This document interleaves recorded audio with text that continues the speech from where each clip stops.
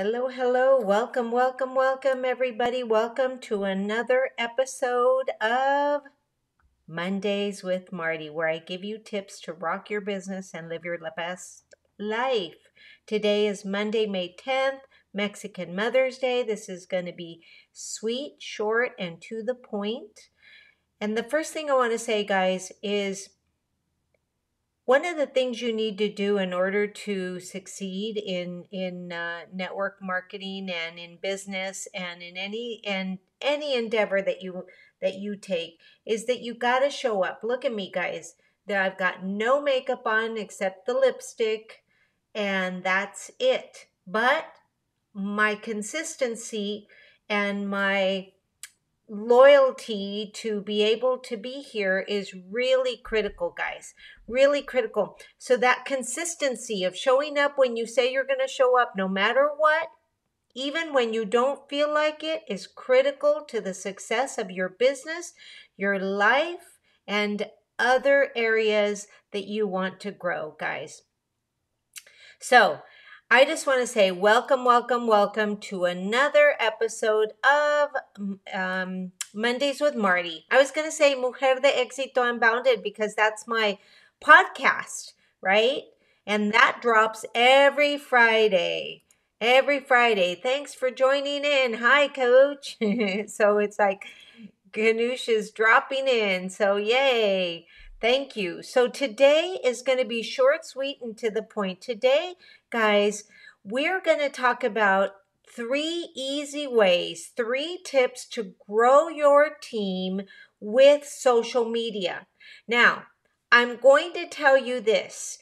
This is a team effort. Growing in social media is here to stay, and it's not going away, and we need to embrace it because we need to market our business. If you're in a network marketing business, if you're in any solopreneur business, an edupreneur business, it's going to be critically important. So today, I just want to give you just 3 tips. This is part 1 because I can go on forever and ever and ever and give you tips. But 3 tips to grow your team with social media, not fighting against social media, but with social media, guys. It's critically important that you begin to do this as a team. So as we're talking about this, I want to go over a question that gets asked to me all the time. And so the question is it too late for me to be able to grow a team with social media? And the answer is no, absolutely not. You see, social media is here to stay. It is the new way we're marketing. It is the new advertising. It is the marketing way. It's ever changing. And so my advice is jump on the bandwagon, embrace it, empower yourself, and empower your team to grow. This is not going to go away. It isn't going to be like, let's get started next week, or maybe it'll go away if I hide under the pillow or something. It's never going to go away, guys. So use it. Use it to grow your team. When you are part of a team, guys, and you act and grow and work as a team, not as different cogwheels, right? So if we have a wheel, which is what a team is, and every part of your team is a spoke in the wheel. If one of those spokes doesn't work, then the wheel won't turn properly. So we all have to act as a spoke in the big picture of the wheel. We need to learn how to be part of a team, and we need to all together learn to act consciously as part of a team. That's the only way you're going to get leverage with your social media, guys. So to grow as a team member, here's the 2 things that I want you to ask yourself first before even anything else, before I give you any tips or anything else. Number 1, does your team have goals, and do you understand the team goals? critically important. If you don't understand your team goals, then you need to go to the trainings, go to the meetings and ask, what are the team goals, right? And do you know how your role, number 2, do you know how your role supports the team goals? Do you know how critical it is that you are part of these spokes that are going to make the wheel turn? If you don't know, my friends, you need to find that out, because how can you work in a team if you don't know the goals, guys? Yeah, especially in network marketing. Well, my goal is to rank advance. Well, that's too broad. That's too general. That you've got to niche it down, just like you got to know who you're selling to. You got to niche it down. What are my team goals? What is the team vision? What are we doing together? So that's critically important, guys. And how are my actions supporting the team's goals? Critically important. Once you have those down, then you can grow with social media. But that growing with social media has to be a team effort based on the team goals. By that, I mean, are you strategizing and planning your social media strategy around your products and services strategically and together?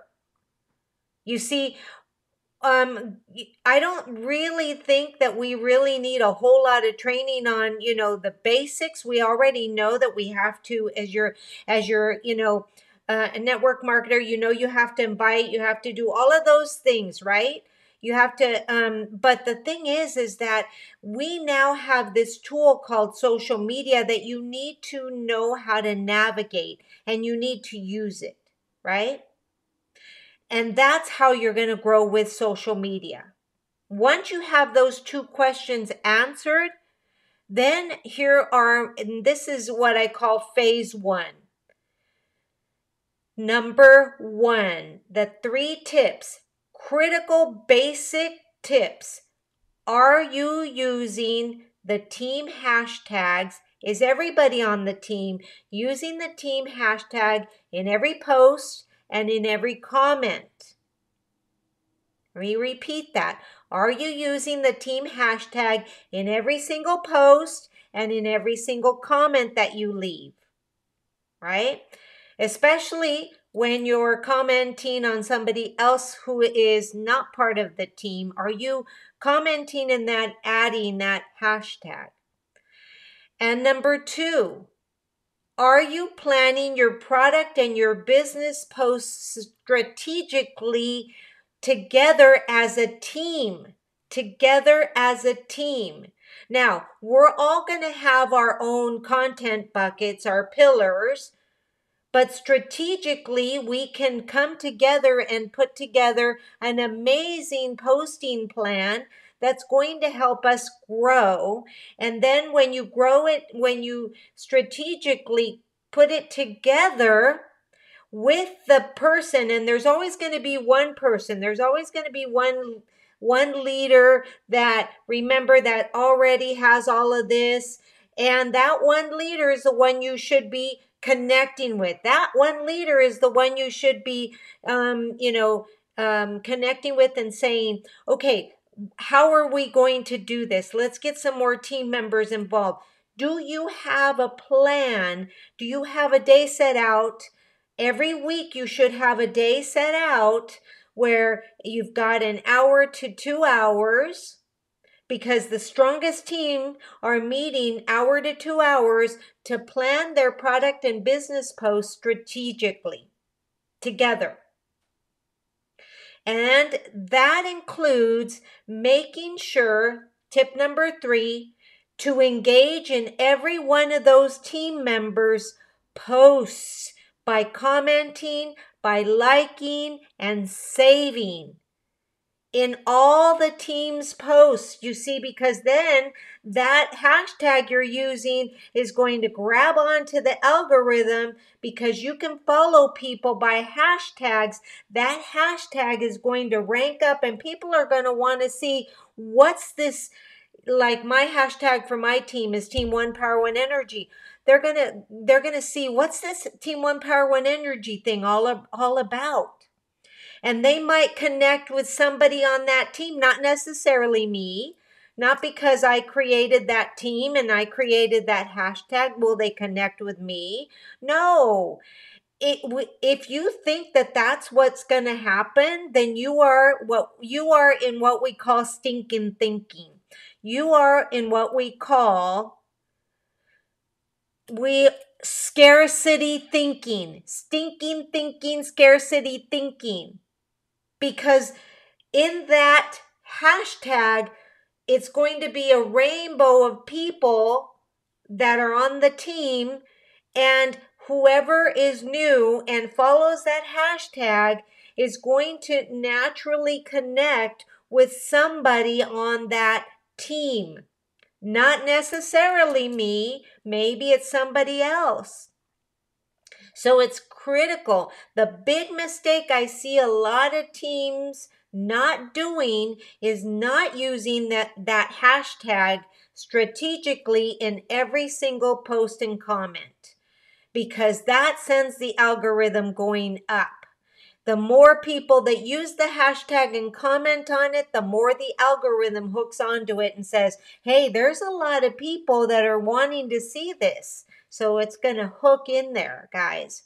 So that's number 3. Let me review for you. Number 1, are you using a team hashtag in every single post? Number 2, are you getting together with your team and strategically planning your product and business posts strategically based on your brand? Not how I do it, not copy and paste, based on your brand, right? And number 3, are you engaging and commenting, liking and saving? Notice the 3 things I said: commenting, liking and saving.